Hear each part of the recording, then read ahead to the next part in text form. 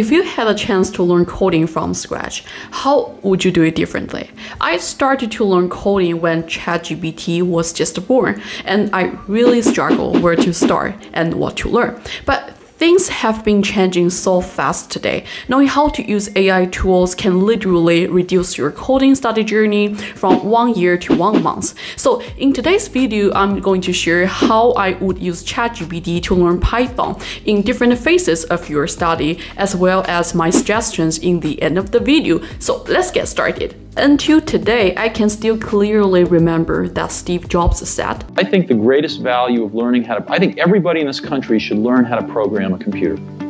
Should learn a computer language. However, this is what Jensen Huang said. It is our job to create computing technology such that nobody has to program. So here is a question. Is coding still needed in the age of AI? Well, I think the short answer is yes. Like what I mentioned in my old video, coding is about innovation, creativity, and humanity.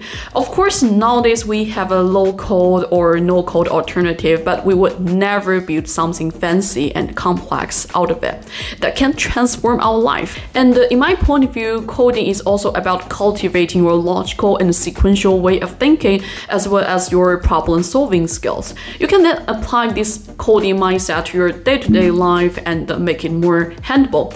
For example, you want to bake a cake. You need to break this process into smaller and manageable steps. And if you end up getting a not so delicious cake, you can easily detect the cause by checking each step.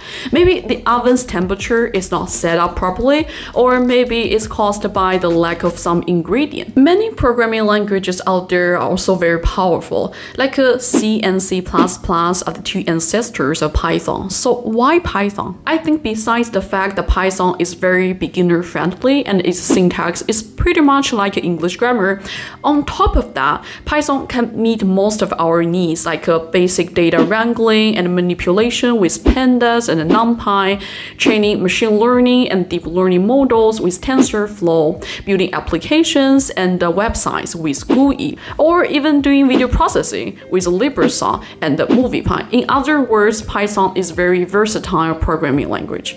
But as beginner coder, how are you going to learn Python faster so that you grasp the fundamentals in just 1 month, but others might need 3 months to complete it?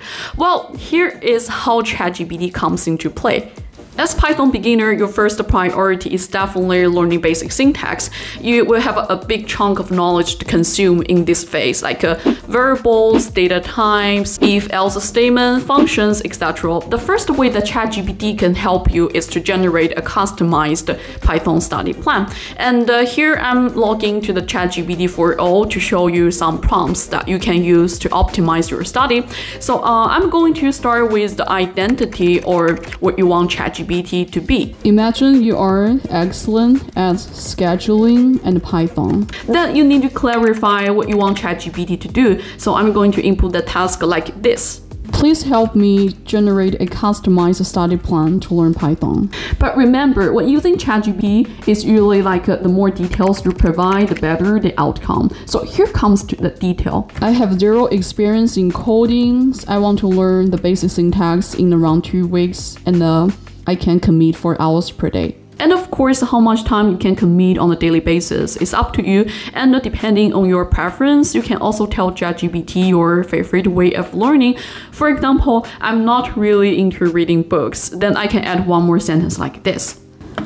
I'm the person who likes online tutorials like websites or videos. But if you look at the study plan, there's a problem quite obvious. There's no consistency in the study resources from Chatgpt. You definitely don't want to jump from one resource to another. So to avoid this issue, you can add, I want to have the same resource throughout the entire study. But it's still not everything. You can see that entire plan is generated in the form of many sentences, which is hard to read and follow. Then what about asking ChatGPT to design the format you like? What about I want to get Excel file? Then according to my preference, I can make a request like this. Put everything in the Excel file with columns like days, time allocations, tasks, etc. Then you can see Chatgpt generated a clickable link where you can download the study plan in the Excel. And here's what files looks like. We have a days, time allocations, tasks, and consistent study resource, which is called w3schools.com. If you Google it, it turns out that it is a YouTube channel for coding study. You can learn many coding languages besides Python, like SQL, Java, and JavaScript. I think for me, it's definitely the biggest source of fun when using Chatgpt. You play around with it and make some modifications, then you can get many resources that you've never heard it before. Since you already have customized a study plan at your hand, are you going to follow the schedule and move from day to day? If this is what you are planning to do, I'm afraid this way of study is very inefficient because the whole process is quite linear. You move into the next day without deepening your understanding of what you learned yesterday. So you will be in the cycle of learning, forgetting, and learning, forgetting. But Chatgpt can help you out. And here's the thing, the way to ensure efficient study is constantly get feedback from your environment to know what works and what doesn't work. And this is exactly what Chatgpt can provide. You can send a follow-up prompt, for example. So you are excellent test examiner in Python. Generate assignment containing 5 to 10 questions to test my knowledge after each day based on the study plan you made. In terms of the level of a challenge, I think the best assignment should be 20% above what you learn, so you can add one more sentence. And in each day's assignment, increase the difficulty of each question a bit of above what I learned. Stored everything in a table. Then what else you need to learn after you learn basic syntax? You may already hear from other people that you should get your hands dirty to make some hands-on projects, but how can you jump into that without even getting to know libraries? So at the current stage, you must get to know some fundamental functions in pandas, numpy, and matplotlib. Attention, I said some, but not all. There are actually hundreds of functions in pandas, and that's extremely inefficient that you try to learn every function. And trust me, this is one of the mistakes I made when I was beginner. So here's the prompt that you can use to filter the fundamental functions in pandas library. Let me just use pandas as an example. You know almost everything about Python's library pandas. List the most important and the fundamental functions in pandas that I need to learn in the table. I'm a beginner in Python and I only know the basic syntax. My goal is to do some hands-on projects after it. And let's take a look at the outcome from Chatgpt. As you can see, Chatgpt grouped these functions into several categories like data loading, data exploration, data cleaning, selection, etc. It also gave some learning approach recommendations. And based on my experience, I think these functions are definitely enough for you to handle basic and even intermediate level projects. Like what I showed in the previous step, you may as well add more details to this prompt to get more study resources from Chatgpt. But I wouldn't bother to do that. I would probably just check pandas documentation, find these fundamental functions, and based on the table, and learn everything one by one with examples given down below. And along the way, you can also learn how to read documentations, which is actually a very important skill. It's like how to use dictionary when you learn a foreign language. Then after learning pandas, you can change the prompt a bit and apply it to learn other libraries like numpy and matplotlib. Depending on your pace of study, this process might take you another 2 weeks, which I think should be doable to learn the fundamentals of these 3 libraries. Congratulations, until now you already know a lot about Python. Well, it's actually still far from enough. But it's definitely time to get your hands dirty to do some hands-on project. And here's the thing, you definitely don't want to do very challenging one in the very first beginning to get yourself totally demotivated, right? So it's time to start small and simple and then upgrade to more challenging ones. And here's how I ask Chatgpt. You know a lot of Python projects. Give me 3 to 5 projects for practice. Note, I'm a Python beginner. I know basic syntax and some fundamental functions of 3 libraries, pandas, numpy, and matplotlib. Store projects names, description, and the link to each specific projects in the table.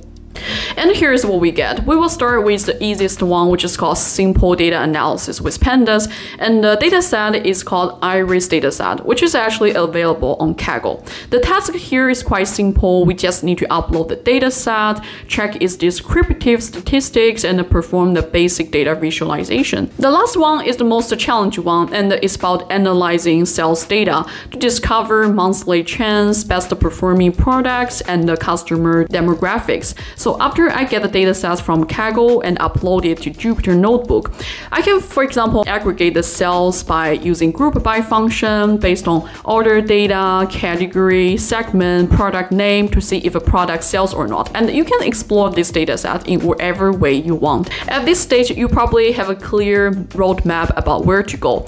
Then it's time to further explore this coding journey. Depending on your interest and the preference, you can log into Kaggle and check other people's projects applied in different areas like business, healthcare, etc.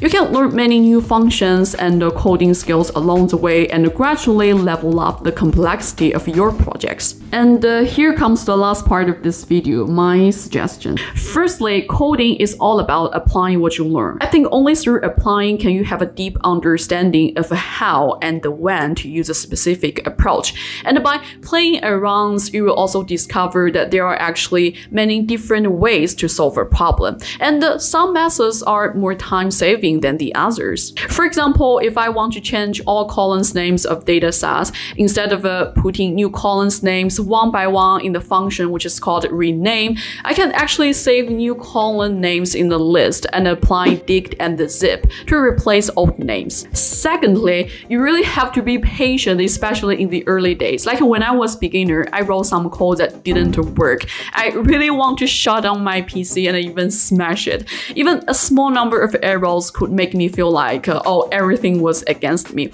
But with time going by, I kind of realized having errors raised is actually completely normal. And it's something every coder faces on a daily basis. And we only need to coexist with errors and learn how to debug, which is actually a very good exercise and a practice to improve your problem-solving skills. Remember, you are not alone in this boat. And if you copy-paste the error to Stack Flow, there are so many people asking the same question. And nowadays, you even have Chatgpt to help you debug. The only thing you need to do is calm down and search for the solution.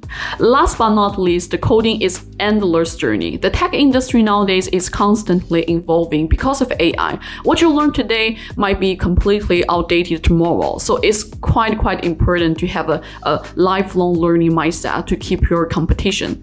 So that's pretty much what I would do if I were given a chance to learn Python once again.